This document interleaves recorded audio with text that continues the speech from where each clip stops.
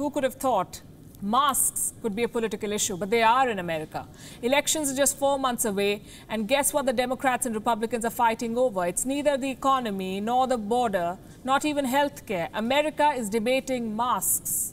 Face masks have become signs of political allegiance. The situation has become so bad that some food joints are offering free food to customers who do not wear masks.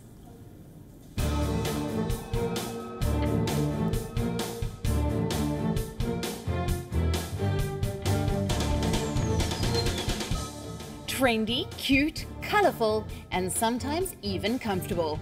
Masks are inanimate and harmless objects, or are they? This is America! This is America! Stay in your house! You have a right to stay in your house! You have a right to stay in your house! You have every right to wear a mask if you want! Shut Don't that shove it on window! me! Shut You that have window! every right! Welcome to the US. Here, masks are political. Wearing them is anti-Trump. Not wearing them, well, dangerous. But not many get this. How do you explain the importance of a mask to someone who cannot differentiate between a face cover and a medical procedure? You want to call me selfish for not wearing a mask? I want to say to you, Yes, all the Rachel, people calling me somebody selfish, snitched her out. you're the one who's trying to Yeah. force me a medical procedure so They you did. can feel more safe. That's the level of insanity masks have unmasked. Nelson's view is shared by thousands of other Americans, including the first among the equals. The president believes that wearing a mask is an anti-Trump statement.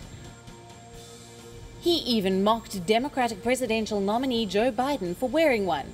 Biden can wear a mask, but he was standing outside with his wife, perfect conditions, perfect weather. 6 months and immense public criticism later, Trump finally donned a mask.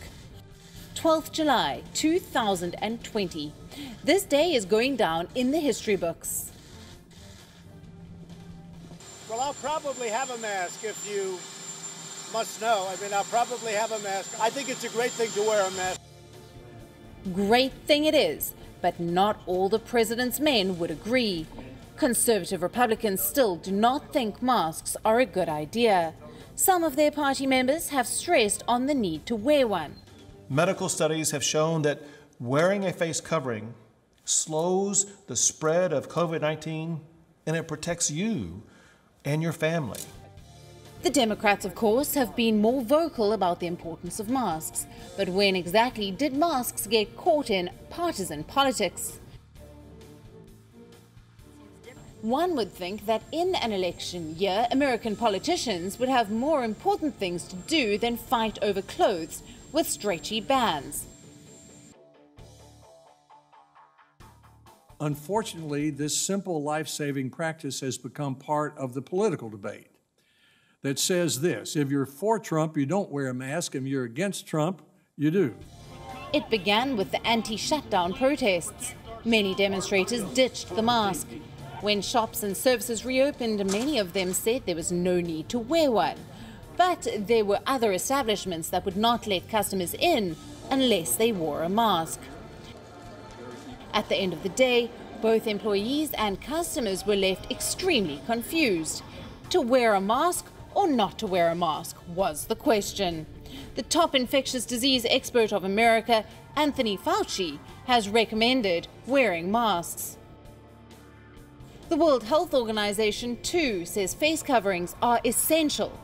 But Trump believes neither. Some of his ardent supporters have not been shy of marching to the Congress. The situation has become so bad that some eateries in the US are now offering free food to customers who do not wear a mask.